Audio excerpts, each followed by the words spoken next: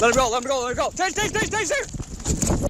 Video released today shows the dangers police officers faced back in May in Grand Forks. A man wrestled with authorities, stole a police cruiser, and then deliberately crashed it into a semi along I-29. Valley News Team's Joshua Pagero recaps the struggle. Police responded to calls at a parking lot at the Dollar General in Grand Forks. They found Jordan Peotra, who was wanted on outstanding warrants. Let me just hop in this real quick and we'll try to figure this out, man. So, you think this black one's yours? Yeah, I don't have no warrants, so. Okay, no, that's fine. You're not arrested or anything. I just want you to hop in, okay? But as body cam video from one of the officers shows you, the exchange quickly escalated. Let him go, let him go, let him go. Taser!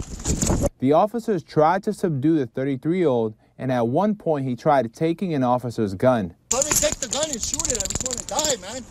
Peotra runs around them unfazed by the stun gun and takes off some of his clothes.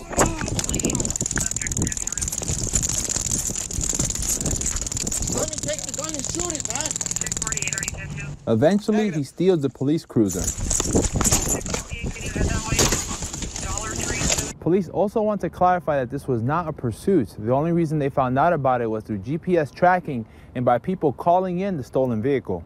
Peotra runs red lights and stop signs in his mad dash to get away. He makes it to Interstate 29, where he then crosses the median and goes head-on into a semi-truck, where he dies at the scene. Investigators ruled his death as a deliberate act. In Grand Forks, Joshua Pagero, Valley News Live. Of the two officers who responded, only one body camera was found. It's believed the camera may have been lost during the scuffle between Poitra and officers. Police say they are still looking for that camera. Cleanup efforts